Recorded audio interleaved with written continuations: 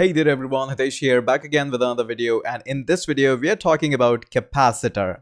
So I've been aware of this project for a long time and finally it is in here. And right now it says it's coming early 2018, but actually the alpha version of Capacitor is out. So a lot of you might be asking, what is Capacitor?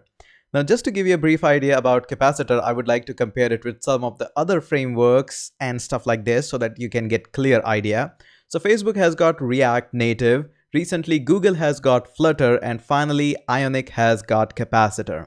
Now, this is an amazing product, and I really recommend if you're onto that side of the river where you work on Angular or Cordova, Phonegap or something like this, you should really keep a close eye on this project. If you go onto this docs, we can simply say that Capacitor is a cross-platform app runtime that makes it easy to build web apps that runs natively on iOS, Android, as a desktop app using Electron and the web, and of course they're calling it as a native progressive web apps. I highly recommend everybody to keep an eye on this project, but in case you are already aware or working on React or React Native, then you can just completely avoid this as of now. In case you have your opinion about Flutter, you might want to go into that. Also, you can avoid this one. But in case you are interested in Angular, TypeScript, Cordova, Apache Cordova or Adobe Phonegap, then obviously it is. Now again, they openly mentioned that this project is inspired by React Native. So obviously all of these projects are being inspired by React Native. It is really killing it. Now it really makes sense that all of these guys are moving into that. That really openly mentions that the hybrid apps are going really out of the market. I highly recommend you to switch on to this.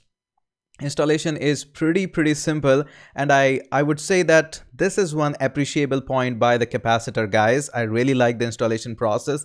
It's totally npm dependent.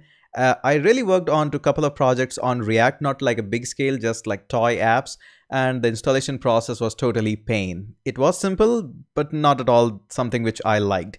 I like the way how it is being installed simply by npm install, and then you can just go for the Capacitor. I liked it.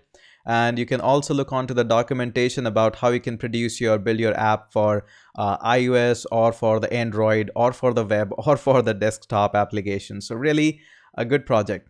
Will I be using it into the production as of now? You know the rule of the thumb here. It is right now in a very early phase in alpha.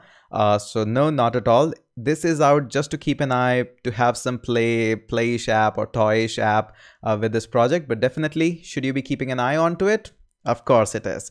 So my recommendation openly now to everybody is, hey, if you're still into the hybrid apps, everybody is shifting toward the native apps using Flutter, React Native, these capacitors. So even the guy who are using Cordova or something like this, Ionic has openly mentioned their intention with this, that yes, Capacitor is out, and we highly recommend everybody to switch on to it. So worth a give a shot. Definitely recommend. I'll leave the link in the description so that you can at least check out the website updates. This project is in a very fast progress of being built up. I have been aware of it for a while, and you'll see a really tremendously fast updates in this project. Definitely keep an eye on that. So this was a quick update about the Capacitor by Ionic team. And in case you have enjoyed this quick tip news about this, we talk all about these programming stuff, latest trends and technology which are just coming out there. In case you like that, give this video a thumbs up. In case you have enjoyed it more, do share the video. And of course, don't forget to hit that subscribe button, and I'll surely catch you up in the next video.